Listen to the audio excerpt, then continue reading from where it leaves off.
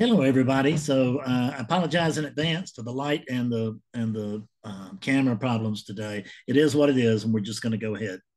So I want to talk to you about the most important thing in non-duality, the most important pointer, the most important thing that I could possibly help anybody with. It's what I actually help everybody with over and over again. So, what is this problem? So let me put it to you via a question. When awakening occurs, what is it that wakes up? Now, if you thought I was going to say who and you were going to go this, I'm asking what wakes up. And you're not a what, right? You don't even know what you are, but I do. And you're not a what. You're beyond all what's. But this fundamental problem about what is it that wakes up, this is what trips everybody up. It's what trips every non-dual seeker since the time began. They all trip on this. You tripped on this. I tripped on this. Everybody pretty much trips on this. Might be a spontaneous awakening somewhere that really actually came into clarity, but most of the time that there's a spontaneous awakening, they will come see me anyway, because there's not any clarity there until there is. And we can usually help them with that pretty quick. But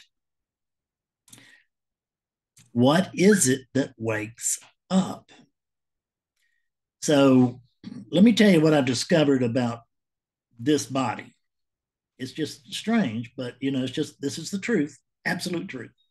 So what I have discovered is that this body is not me. That doesn't tell me much about what I am, but it certainly tells me a great deal about what I'm not. And this has been my own discovery, my own eyes, and I have helped hundreds of other people, many hundreds of other people, see this as well. And where they came to see the exact same thing that I came to see, which is the exact same thing that everybody who has had an awakening, whether it was a glimpse or it lasted 10 years, whatever, it's the very same thing. Who is it? What is it that wakes up? So what wakes up is not the unit. Let's get that straight first. This unit doesn't have the capacity to wake up. This unit can go to sleep, but the thing that wakes up, it never sleeps, right? This sleeps, but it's right there. As soon as this thing wakes up, it's right there. Yeah. So what wakes up is consciousness itself. That's what wakes up. Consciousness is the means by which this talking is occurring, means by which the hearing is occurring, it's the means by which the light that we have is here. The consciousness is, and this consciousness is, it's even beyond that. But we're not going to go beyond that today. We're just going to stick with consciousness. So consciousness is absolutely, this is absolutely true. The consciousness is the foundation of everything. And no consciousness, no everything. No consciousness, nothing. What is the experience like of no consciousness? It isn't. There's no experience to be had in the absence of consciousness. It's not the experience of no experience, just zero, right? It's just void. So, but it's not bad void, it's not good void. I'm just saying it's just void. So we have these illusions that we're going to wake up, and when we say we mean whatever it is that got a hold of this unit, whatever it is that's directing this unit, whatever it is that's driving this unit, whatever it is that's making the decisions this unit makes, that it appears to make, and whatever it is that makes this unit act the way it acts. And that's true. That is what wakes up, but that is not, that's not a Bob or a Carol or a Ted or an Alice or a Fred or a Betsy or anybody else. What that is it's consciousness itself is what wakes up. And consciousness is what's, it's at the moment, what we have is conscious awakeness. In other words, there's only awakeness, which is prior to consciousness. So there's only awakeness prior to consciousness, but upon the outburst of consciousness, upon, we could say, the birth of consciousness, because that's sort of what it's what appears to be born when a child is born. It's not the unit. The unit really is just, it's like we get like a can of pop and we think that it's the can that we got it for, but the can is just a container. And what we're interested in is what's inside the container that's actually running the container. Well, it's not running the container. It is just allowing the container to be as it is. There's something here that is just happening. And when something's just happening, there's nobody doing it. And I'm telling you, there's no one driving this bus. This unit doesn't drive itself. It's not possible.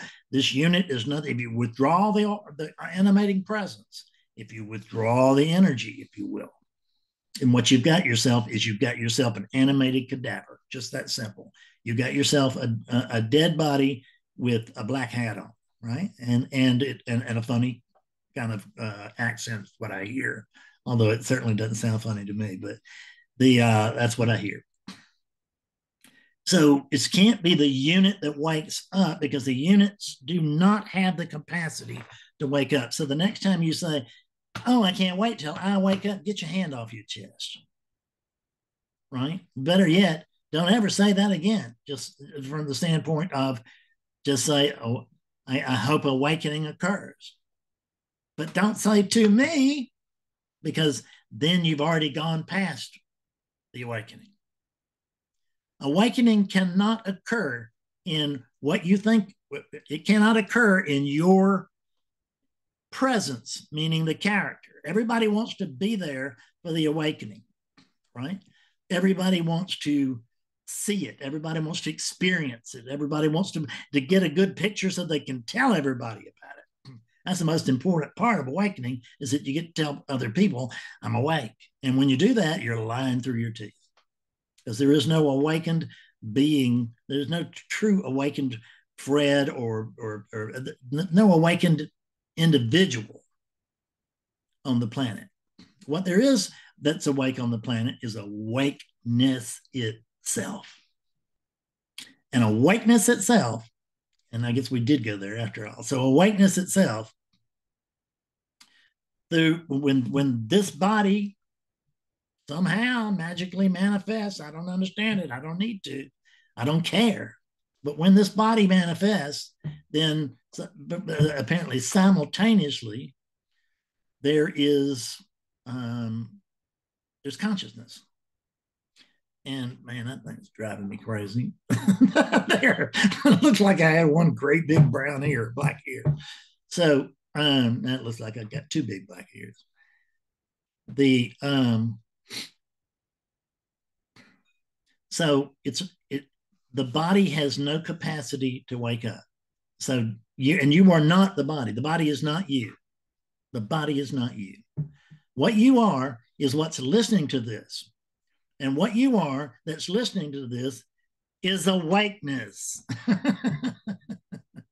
It's awakeness via consciousness, listening, awakeness via consciousness, via the body, via the mouth here. Awakeness is speaking and listening and all of this. And awakeness is the foundation of everything. The consciousness is the foundation of everything. Awakeness too, but it's a little further back. So consciousness is the foundation of everything. No consciousness, no everything. No conscious, no nothing. So it's not what is it like without consciousness. There is no what is without consciousness.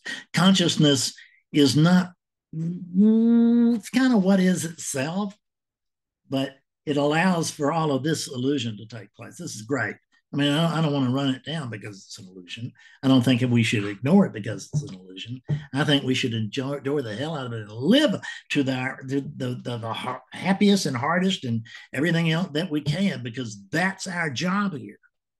That's what that's what we're here for. Is these things are here for experiencing, but it's not for the units experiencing. This is just the avatar. It's the experiencing of the gamer through the avatar in this virtual world.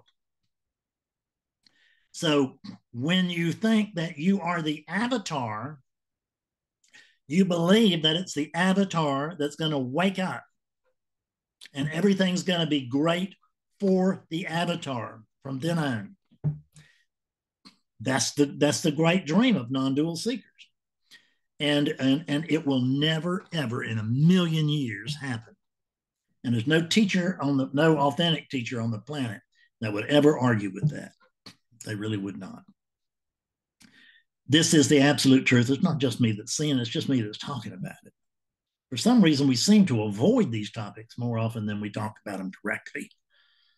We put out loads and loads of poetry, but not enough mud, so to speak, not enough slap in the face mud.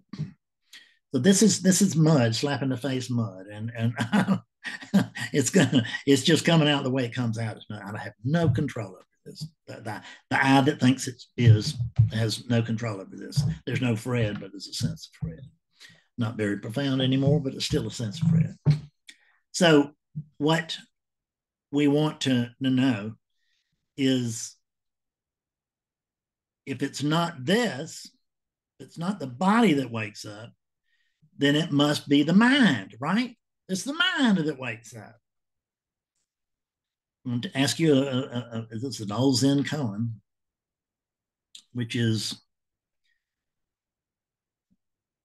can you show me, or at least it's a Zen question, can you show me a mind that is empty of thought?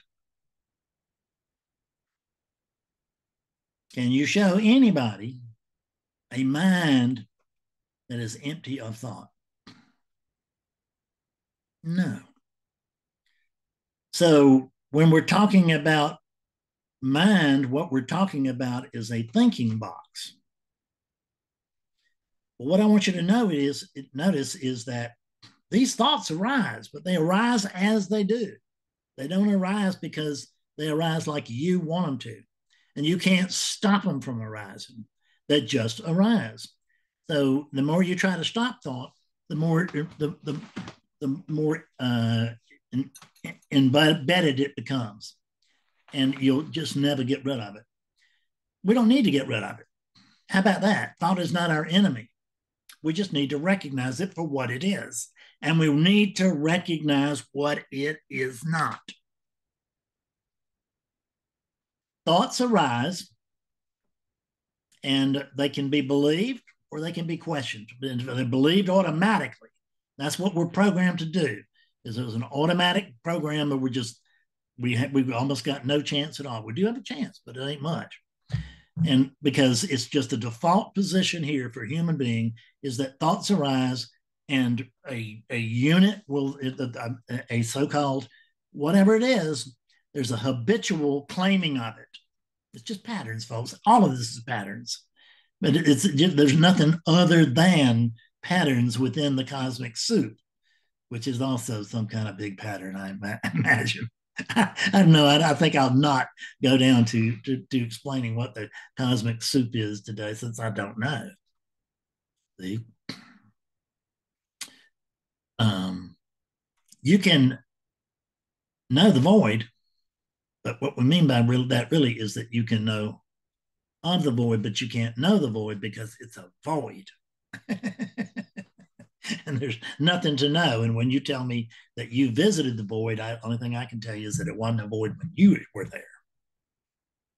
It was a void with something in it. So noneness, it was noneness plus one. And that one will soon become two. as the Tao Te Ching says. One becomes two, and two will very quickly become the 10,000 things. So one thought, two thoughts, the 10,000 things. Bloom. It's the explosion of the world, and it really comes about mostly through language. We get embedded in language. We get wedded to language. We we just can't, or language gets embedded in us as we wed it. And we believe language, just like we believe thoughts, because what is language? It's thoughts caught up with symbols that we call words. Yeah. And we try to express the thoughts through the symbols. So we can't ever get them quite right, which is the reason that I have to confess to you right now that I am just a very, very good liar. That's the reason I have been able to do what I have done in the last 15 years of teaching, however long it is, 2000, 2000, no, a dozen years of teaching. Sorry. I don't say the unit would like to spread that out and make himself sound like more of an old wizened guy than he really is. I'm old. No doubt about that. But the wisdom part, I don't know. That's up to you. So what we have to come to see is that there's the mind is really just thought. It's just thoughts. There's no mind. There's no container for them. The brain processes them, but it doesn't initiate them. We think it does. And you can do a lot of things with brain stuff and everything like that. But I can tell you, you can also do a lot of brain stuff that you can watch on YouTube, which is where an arm begins to move, and you can check it in the brain, and there will be a light. As soon as this thing starts to move, there will be a light in the brain. And we can think that brain initiated that thought. But if we look at it very, very closely, what we can see is that the arm moved and then the light came on, and the light came on to explain, to give a story to why the arm is moving. And then the arm decides to do something else. And our idea is, I changed my mind. But no, you didn't. Right? It just, the arm changed, where it was changed its direction. And you didn't make it do that. And neither did God. There's no driver to this bus whatsoever. And I don't want to get into the subject of what God is or isn't, or or all that stuff. That's too highfalutin for me. I'll leave that to you. What I know is one thing, is that the body is not you. And this is what you have to get here today. It's the big trap. It's the biggest trap in non-duality.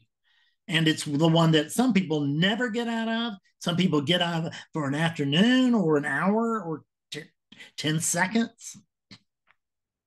It's a flash, but it's a flash that they will never, ever forget. And they will, if they ever get into non-duality, they'll start regarding that flash as a glimpse, which is exactly what it is. A glimpse of what? A glimpse of truth. By what? Well, folks, once we get rid of what's false, the truth is all that's left. So there's something here that's talking about awakening. There's something here that's talking about traps and awakening and all of that. And what is the something that's here? I can tell you, I have been around this teaching in one form or another for 35 years. Started out with Zen in 2008. So I think that'll calculate up to about 35 years. And in might even have been 2007. Well, it doesn't matter. It doesn't matter.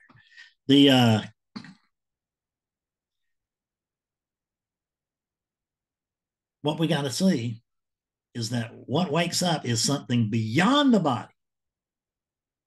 What wakes up is something beyond the mind. So when you're thinking, damn, I've just got to wake up, what is that? That's a pattern. And it goes like this. And as soon as it wakes up, you know what that pattern is replaced with? It's replaced with another pattern. And the second pattern says, I should be clearer than this. I really should be clearer than this. Fred, I really should be clearer than this. And they'll say it in 1,000 different ways, but it always comes back to, Fred, I should be clearer than this. And the reason they think that is that they know in either through their own direct experience or the belief in their teacher or something. They've heard that this is a perfect world, and you got to believe, I mean, that it's a perfect world, but you can't believe it's a perfect world because you haven't seen that.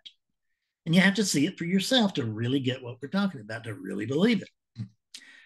But everybody is trying to believe it because there's some sense that there's just one thing going on. I believe in oneness. But what I want to tell you, when we say I believe in oneness, there's no I there. There's no I to believe in oneness.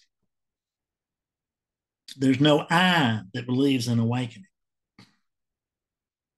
There's just a false reference. I is a false reference. Look for it. That's what Ramana suggested. Look for it.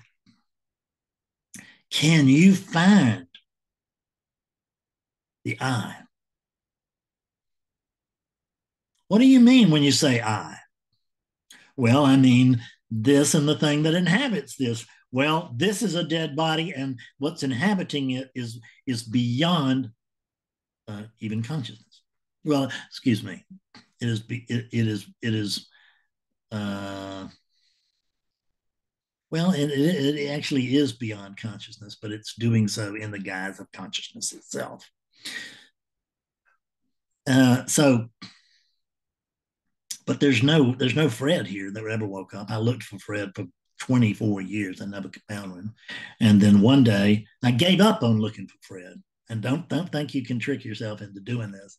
It's just that you can just be driven so crazy that at some point there's a giving up, and and it can be because I'm suffering because of my life conditions. It can be I'm suffering because I'm just so sick of seeking. I'm so sick of reading these non-dual books. I'm so sick of watching these non-dual teachers on YouTube. I am so sick. I am so sick. I am so sick.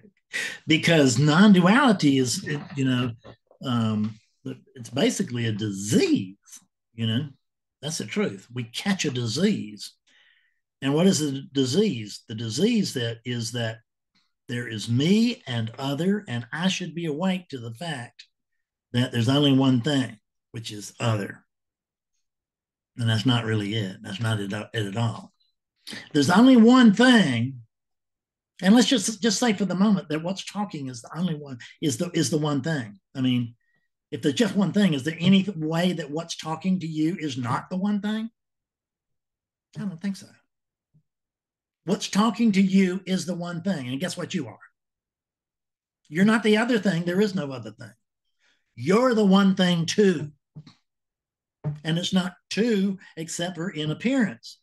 Because what we're talking about here, for God's sake, we're talking about oneness. We are not talking about sameness. Oneness shows up in all kinds of ways. It shows up as Buddhas and trees and units and hats and shirts and just in every which way. And it can turn, it's all these units, and it's everything that is. That's consciousness.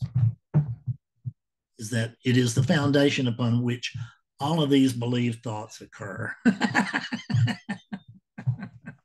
Consciousness is, I don't want to say it's the weaver of the dream because I never found a weaver, but it is the passage to the dream. And notice that passage did not start until there's the birth of a unit. It can be a dog unit, a cat unit, a deer unit, a squirrel unit, doesn't make any difference. But human units have the unique, and we don't know it's unique.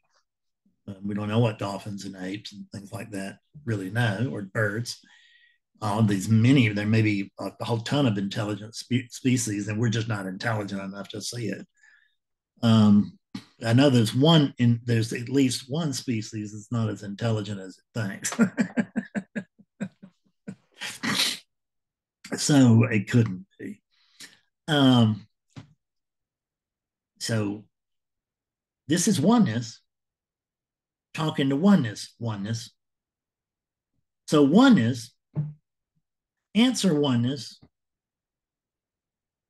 a question for oneness, answer a question for oneness. One thing going on. What can you do to become the one thing going on? You can't do anything. You can't avoid it. You're already the one thing. There's only the one thing. But stop the mind. Just stop listening. Stop believing the mind. And that's going to prove to be difficult to impossible unless you use inquiry. And it's not easy then. I don't want to tell you that waking up or post awake, waking up is like falling out of bed. But post awakening is very challenging because once you wake up, you will notice that the entire world is insane. And I swear to you, this is the truth. And every awakened awakened being that you know will repeat to you that the world is perfect, but it's also the people, all the people in it are insane. It's so I can't actually wake up anybody but in crazy people. And that's the way it's always been. That's going to be the way it always is, as long as this is that it's going to be crazy people that I can wake up. So you're it, but you're crazy. This is the truth. You're crazy. You're crazy because you think you're one of these. You may think that sounds crazy, but it's not. That's actually the same thing as recognize, gee whiz, one thing going on. I have to be it. I can't not be it. And if you don't believe in the concept of oneness, get the hell out of non-duality. It says non-duality, not to, right? Advaita, not to.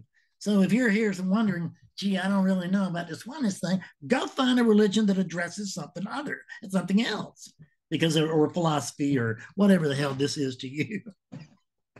Go find a different one, because you ain't gonna ever get there from here without the, well, you don't really get here. I mean, you don't wake up without the direct experience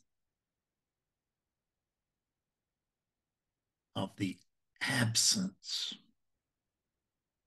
of a character.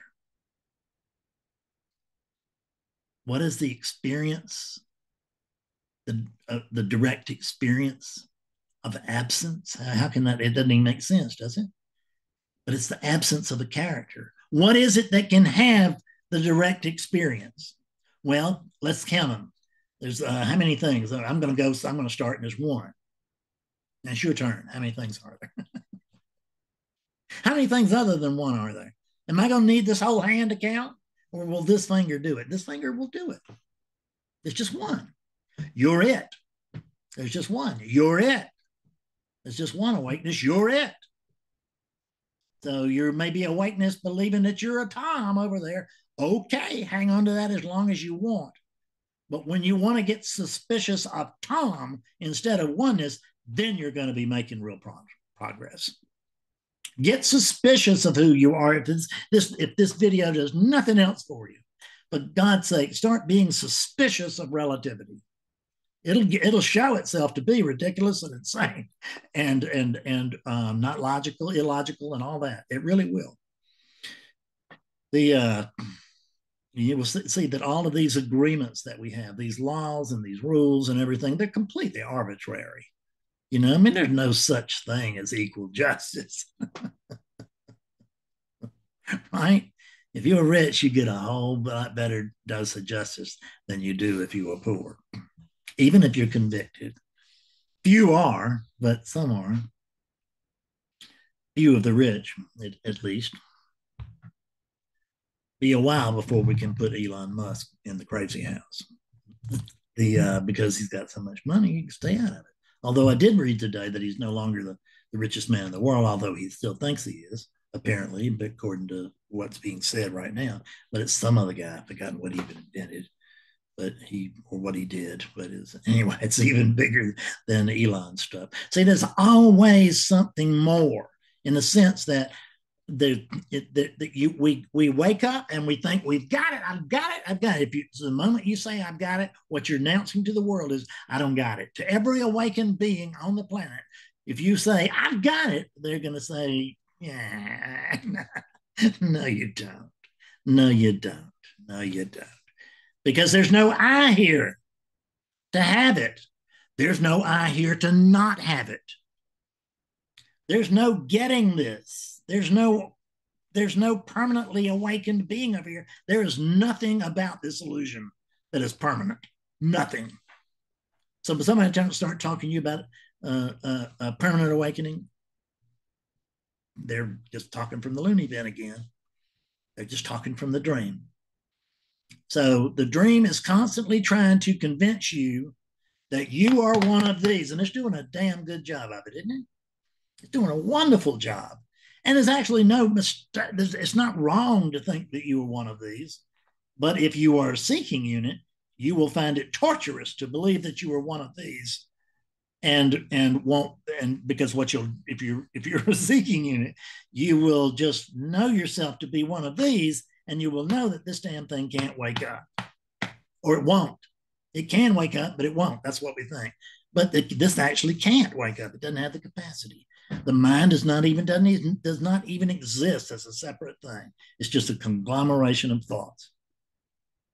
When you question those thoughts, which is non-dual inquiry, that's what I specialize in. If you want to learn about inquiry, come to satsang. Want to learn about inquiry, book a session. I'm not care. You can do it from somewhere else, whatever, that's fine, but just get involved in it. I'm just saying I do it, but so does Byron Katie, and and a zillion other people, most of whom I never heard of, right? Because I don't listen to other teachers much. Why would I? It's you don't go back to the same well when you've got plenty of water. You just don't go to the well again, right? I got plenty of water. Why would I go back? And you might go back up, just as a sort of a, just want to check on things, right? Like go back to the old neighborhood, but you ain't staying there. You just can't, because most of the time, really, what I find is that I find most non-dual teachers, frankly, to be unbearable. I just can't listen. I can't listen. I don't listen because I can't listen. I just can't. I don't find it bearable. I really do not. And so I spend very little time looking at anybody else's teaching that's alive. I look at a lot of Nisargadatta's. I look a lot at Ramana's. Well, actually, I don't even look a lot at theirs anymore. I get a little thing on my phone every day. It's all I need. It's just a little reminder. And that's really all I need. I just don't read anymore. I mean, I don't read much of anything anymore. Because why? Because I'm in the living room going, this is just fine.